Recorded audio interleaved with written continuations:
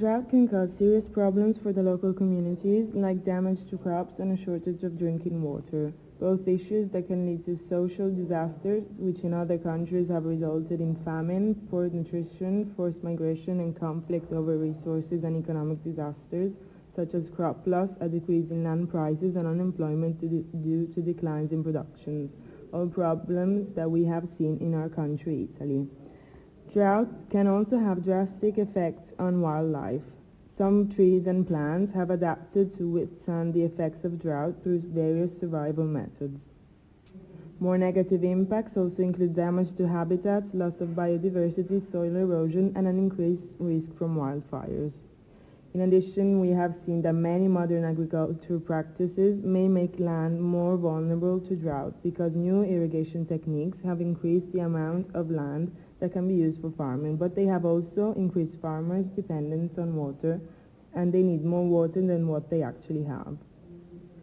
Drought has always been a problem in the south of Italy, especially for the lack of infrastructure which bring water into the countryside.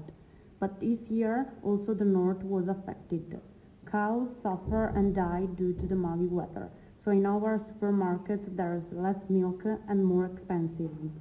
South, known for his citrus fruit, has a huge problem with this because they die and fall too early, provoking a great loss to the local and national economy. But this problem is Europe-wide, as we can see from the hunger stone, once common in Central Europe and used to alert the population when there was a water stress prediction of famine. Nowadays, the problem of drought is becoming profoundly serious, especially in our country. In 2022, Italy has declared a state of emergency in 5 northern regions. According to scientists, it is the worst drought in 70 years. For example, the valley of River Po, which produces around 40% of country's food, is now at risk. Drought in this specific area of the country harms the economy. Moreover, it affects beekeepers that, due to the shortage of flowers, bees cannot carry out their precious work. As a result, in Italy, agricultural productivity is estimated to have fallen by 20%. Urgent measures are necessary. Scientists also announced that by reason of drought, the Italian Alps are more vulnerable to landslides and erosions because of the death of woods and forests. The Sardinian reservoirs this summer were almost full, even though Europe was facing one of the most threatening droughts in its history. And experts say that the island was able to continue with those supplies by almost to the end of 2023.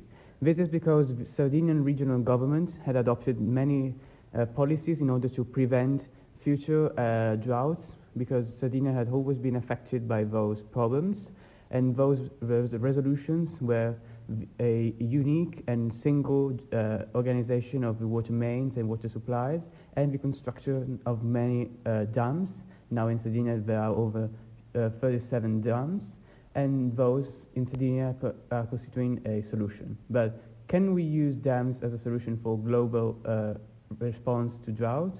We know that they create a threat to the life of wildlife, for pollution of water itself, and for the environment in the area where the dams are constructed. As we have seen, drought is dangerous. It is a threat to the environment as they cause wildfires, landslides, erosion, and habitat loss.